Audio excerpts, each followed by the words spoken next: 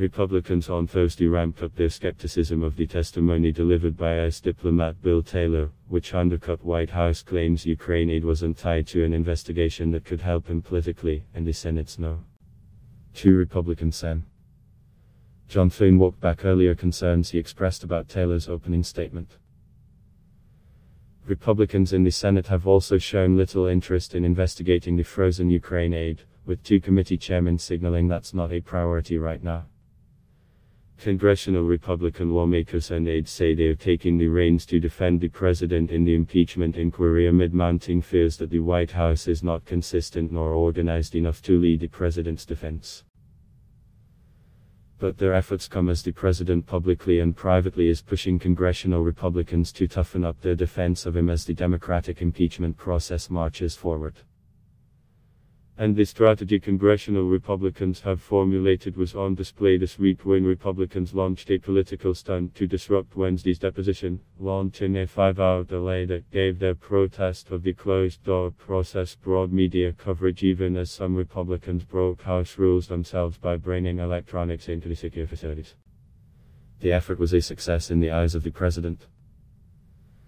Thank you to House Republicans for being tough, smart, and understanding in detail the greatest witch hunt in American history, Trump tweeted. It has also, to a large degree, been a success with their members. A Pulse leadership continues to check in on as they gauge how the conference is reacting to the seemingly daily drip of revelations, the aide said. Tell me who besides Rooney has shown cracks publicly, one GOP lawmaker told CNN, referencing retiring Florida Republican Rep. Francis Rooney, who has voiced concerns about the Ukraine revelations. The answer is nobody. Even our moderates are upset about the process, and even our moderates are hearing from back in the district that the process argument resonates with our people. Senate Republicans are getting into the Complain About the Process Act, too, with Sen. Lindsey Graham of South Carolina and Senate Majority Leader Mitch McConnell introducing a resolution Thursday to condemn the Democratic impeachment inquiry. Graham said at a news conference Thursday on the resolution that White House Acting Chief of Staff Mick Mulvaney acknowledged the White House needs help with impeachment messaging. I met with Mick Mulvaney. He said, "They keep talking to us. We're getting there," Graham said. Yes, the message has been received and they're making corrective action, but he actually mentioned that Trump targets witness testimony when Republicans have deprived the Democrats' closed-door depositions in the first phase of the impeachment inquiry, criticizing the testimony that's leaked out as misleading and lacking context. Democrats are planning a round of public hearings when they complete their depositions that will put pressure on top process-focused strategy. Those hearings could happen as early as next month, though the timing remains fluid as the committees identify more witnesses they want to speak to behind closed doors, so they also might not occur until after Thanksgiving, according to sources. It's something senior GOP aides are aware of, and behind the scenes have begun to craft a strategy to confront the next phase of the Democratic effort, aides tell CNN. We know the process argument has a shelf life, one GOP aide said. Recognizing they will have to battle Democrats over the testimony of witnesses like Taylor, Republicans have set their sights on undercutting witnesses who could be damaging to the president. Taylor's opening statement stated that he was told by his ambassador to the European Union Gordon Sondland that Trump was conditioning the release of US security aid to Ukraine in a one-on-one meeting with President Volodymyr Zelensky, on Zelensky stating publicly that Ukraine would investigate the 2016 election into Rosneft, the company that hired Vice President Joe Biden's son Hunter Biden. Reporters have pressed Republicans on the testimony, and many in the House and Senate have responded by arguing that Taylor's testimony is hearsay, or second-hand information, a similar complaint that the president and his allies launched against the original whistleblower complaint. How would you really know? It was his testimony, but all second and some third-hand, I understand, said Sen. Roy Blunt, a Missouri Republican. When you watch a trial and you want to get a fair assessment of guilt and innocence, you don't just listen to the opening statements, said Sen. John Kennedy of Louisiana. You listen to the witnesses and the examination and the cross-examination. You don't just take pieces of the trial and take them out of context. Even GOP senators who initially raised concerns about Taylor's testimony were focused on the source of his information on Thursday. Thune, the Senate's No. 2 Republican, said Tuesday that the picture coming out of it, based on the reporting that we've seen, I would say is not a good one. But on Thursday, Thune argued, we are hearing one side of the story. From what I could tell, a lot of the interactions and statements had been based on second-hand information, and those are obviously points that can be disputed, but I think until the administration has an opportunity to put on their response and answer some of those questions, I think we all sit and wait until the full body of this comes out, Thune said.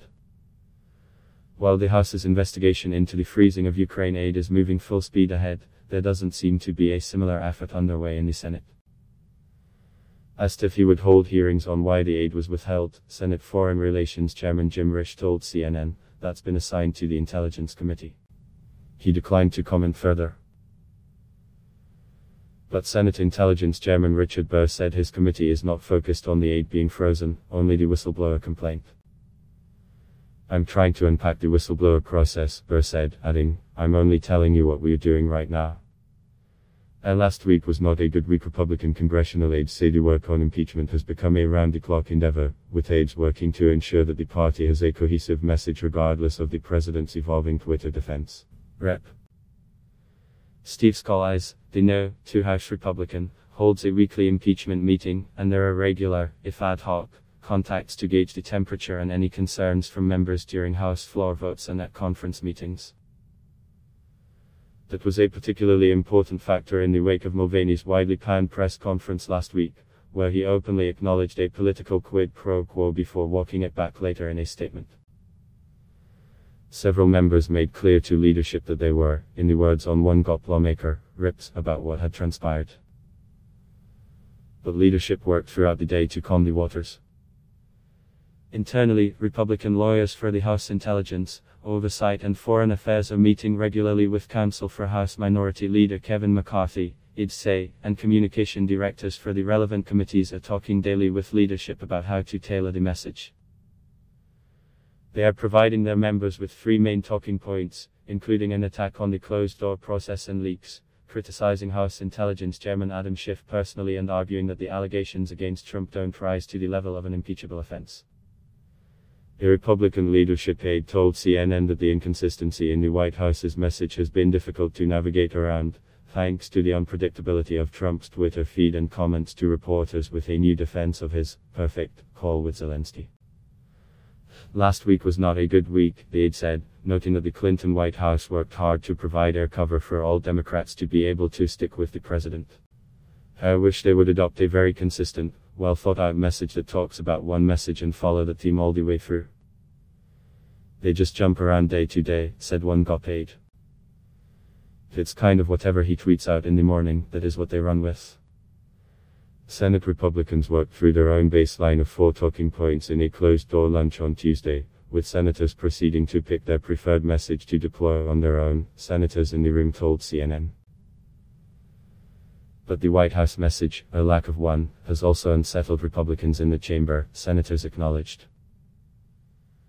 Asked Wednesday if the White House could do a better job of messaging on impeachment, Graham, a staunch ally of the president, said flatly, yes. Another senator, asked about what the White House strategy has been up to this point, started to chuckle. A one-man Twitter war room apparently, the senator said. Not sure that's the answer.